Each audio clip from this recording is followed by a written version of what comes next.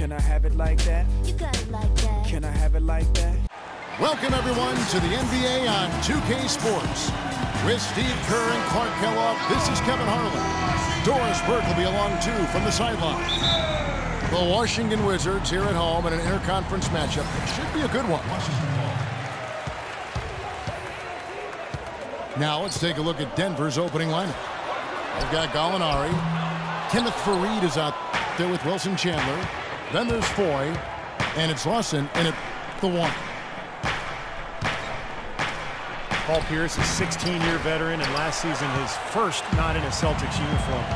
It took some getting used to, both for him and for us. Here's Wall. Nails the 16-footer. Wall's got the opening field goal of the game for the Wizards. Lawson drives in. Faried dishes to Lawson. The Nuggets moving the ball around. And it's Randy Foy with the 3. Poor job defensively, giving him such a clear look at that three-point shot. There's the pass to Wall. Kicks to Nene. That's good. And so Wall with the assist. And things are going to come way too easy for him if he can get that deep post position. I agree with you, Steve. You got to deny him the ball down there as best you can. Nice shot by Foy. Well, some weak defensive coverage there, and I'm pretty sure they didn't plan on starting this game out like that, giving such easy access to the rim. And the shot is good. It makes it so easy for your teammate when you can lead him with a pass like that one. No good from Lawson. That's the kind of defense required when he's got the ball near the hoop. They were right in his face. Savage, that's the way to get some momentum on your side. Absolutely. Those dunks can really have a deflating effect on the defense. Yeah, especially coming from a guy out of the backcourt. And that's a difficult shot in the face of a defender that towers over him. Well, you know, he almost seems to enjoy those mismatches, Steve.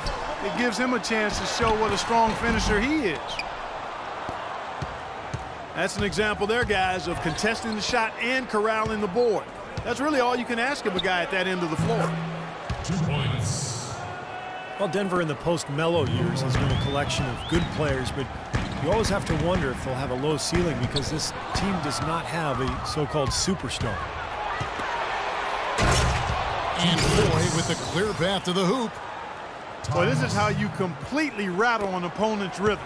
Yeah, you know, such terrific on-the-ball defense to trigger the transition opportunity. And it wasn't just the tough D, it was the exclamation point they put on the fast break with the slam.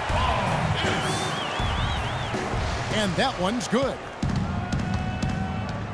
At that point, Denver has done well without what most would call a superstar, but obviously that takes its toll come playoff time. It really does. I mean, you need somebody that you can really rely on as your go-to guy, the one who gets it done for you in the clutch, and they haven't quite established that player, and yet they're still competitive.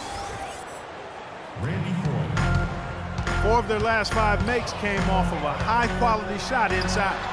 Yeah, that's textbook basketball, just having their way down low. Timeout is called, first of the game for the Nuggets. And a new group getting ready to come in for Washington. Kevin Seraphin, he's checked in for Gortat. Humphries comes in for Nene. Otto Porter Jr., he's checked in for Paul Pierce. And Sessions subbed in for John Wall. Nelson kicks to Arthur. Takes the 3. Kept alive. He's a grinder. Love what he does under the offensive boards, really bringing energy and life to his team. Boy, that's embarrassing, guys. He's going to have a hard time living that one down later when they watch it on tape. Now, here is Nelson. Fires from the wing. Feeds it to Barton. Tries a 3. Here's Nurkic. And it's Humphries with the rebound. Wizards trailed by 3 and finished off by Beal. I'd say that fast break went according to plan. Yeah, it sure did. A good job getting it started and a better job finishing it off. Nelson kicks to Hickson. 7-foot shot. And he was fouled on the way up. 2 free throws now for him. And the defense looking to protect the rim at all costs. Yeah, I like that. A foul to save the layup. Make him earn it at the line.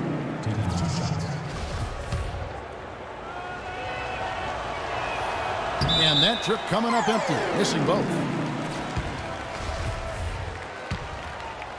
For Washington, they've gone 7 of 9 from the field. A really nice start offensively for them.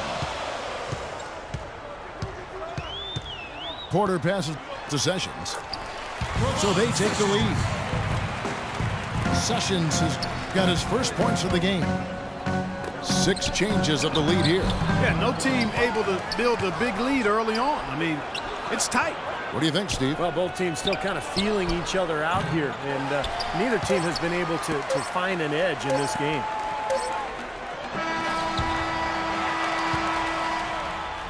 And at the end of one, both teams putting up some points. It's the Wizards up by 1. And we'll get the second quarter underway on the other side of this break. Well, it's been a tight one so far as we get the second quarter going back here. And let's quickly break down the game we've seen from the Wizards, guys. And they've done a nice job here offensively to establish a rhythm and a pace to this game. And I like that they're finding ways to score. Playing well here, Steve. Chris Humphries is out there with Pierce. Then it's Otto Porter Jr. And it's Bynum. And it's Serafin in at the 5, roaming the paint. That's the 5 on the floor for the Wizards. Shooting for Washington. And a moment here to take a look at the scoring breakdown for Denver. They've been making some really nice passes out there. Excellent passing. That could set the tone for the rest of the game. And I like the physical play we're seeing, too, because this is a club that's really pounding the paint area and scoring inside. Here's what Washington's going with right now. Nene comes in for Chris Humphries. And it's John Wall in for Porter. Well, Danilo Gallinari back in action after missing all of last season after surgery to repair his meniscus back in 2000.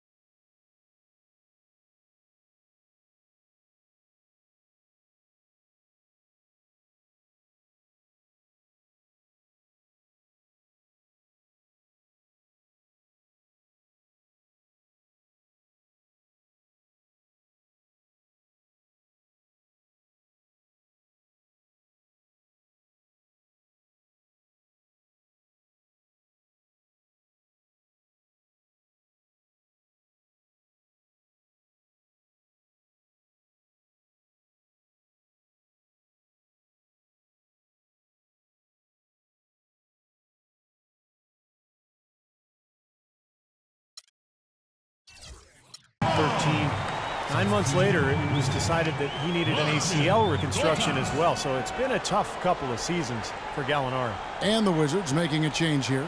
Gortat's checked in.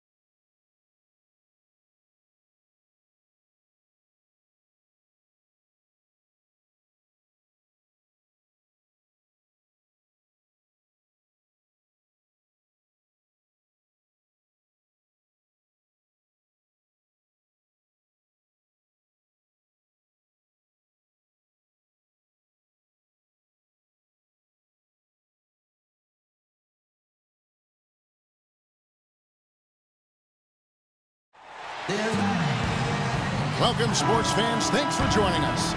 With Steve Kerr and Clark Kellogg, this is Kevin Harlan. And it's time for NBA basketball on 2K Sports. Some changes for Philadelphia.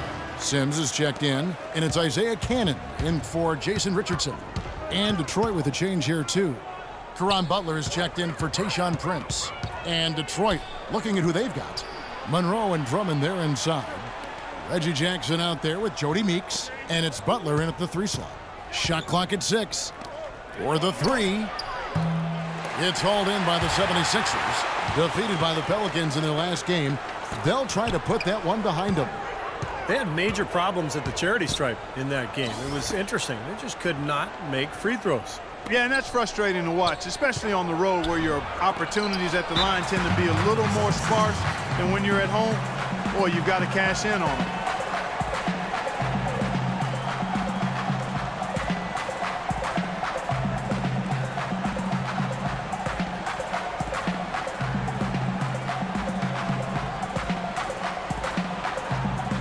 Checked in for Jody Meeks. Let's find out what Doris Burke for us. Over that last break, Kevin, I got a chance to hear what Stan Van Gundy said to the team.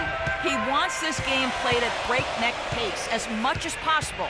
He was very clear, saying the fast break is going to be our best friend today. He also said he wants them going hard to the boards at both ends of the floor, not just the defensive backboards. We'll be watching how these adjustments work. Kev, there's still a lot of time left in this game. And thanks for that story, Doris. Well, you know, Greg Monroe is a bit of a tweener defensively, not as quick as some power forwards and not as big and strong as some centers, but I think he's made strides at the defensive end of the floor and has become pretty good at defending either one of those positions. And he'll shoot free throws here. Clearly fouled on that shot that time, the whistle blowing. Well, Andre Drummond was kind of a late bloomer when it came to basketball, really. Was pretty uncoordinated as a kid. He'd struggle to make layups early on. It wasn't until around the age of 14 that he really started to show some promise. And for Drummond, a different upbringing than a lot of blue chippers. His mother's focus was squarely on academics and his character, not on a future in the NBA. In fact, one time he was supposed to attend a basketball camp hosted by LeBron James, but his mother held him out.